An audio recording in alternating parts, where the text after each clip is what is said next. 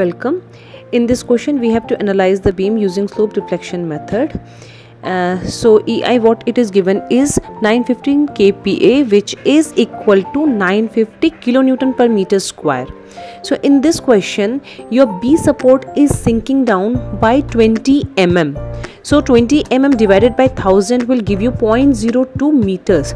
So whenever your right hand side support is sinking, we always consider delta to be as negative 0.02. When left hand side support is sinking, that is positive 0.02. This we have two unknowns, that is theta B and theta C. We have to solve. So at the supports we have theta B and theta C, both the supports are unknown. For these two unknowns we need two additional equations to solve them. So we have compatibility equations at B support left side and right side moment has to be equal to 0, and at simply support, that is at C support, the moment has to be 0. Coming on to the main question, here we are. So here they have given a triangular loading. So triangular loading, half into base into height, the total intensity will be lying on the CG. CG is, that is greater height divided by 3. So at 2 it is lying. Step number 1, fixed end moment. So for triangular loading, left hand side we have WL square by 20. Right hand side we have WL square by 30, and we have taken positive negative alternate. Step number 2, writing all the slope deflection equations. So I have written all the slope deflection equation here.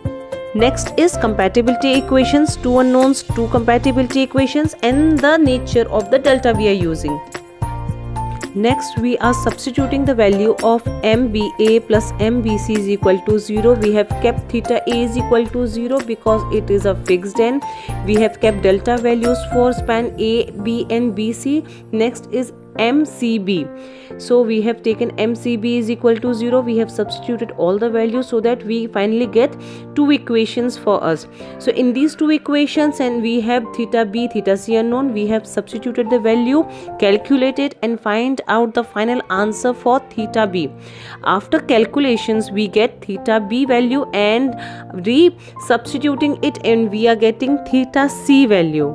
Finally, we are putting the value of theta B and theta C in MAB, MBC, MBA, and we are getting the value. So here MBA and MBC are almost same, and MCB is equal to 0, simply supported we got. Next is we got all the moment diagram. So whatever moments we got, we have just simply traced it along with simply supported bending moment. Here we have all the moments clockwise, anti-clockwise. Shear forces, what we have done is anti-clockwise and clockwise both are different in nature. So clockwise minus anti-clockwise divided by the total length, we got the shear force, and accordingly we have traced all the shear forces and your simply supported reactions here. Next what we have done, we have simply added, that is 30, it is going up, so positive minus 9.32, so we got 20. Like that we have substituted all the reactions, what shear forces we are getting, and we have just simply traced to be sure that the ordinates what we are getting should be matching with the forces. Like see 30, it is matching here, and all the reactions at the support should also be matching with the ordinates what we are getting in the shear force diagram. Thank you for watching.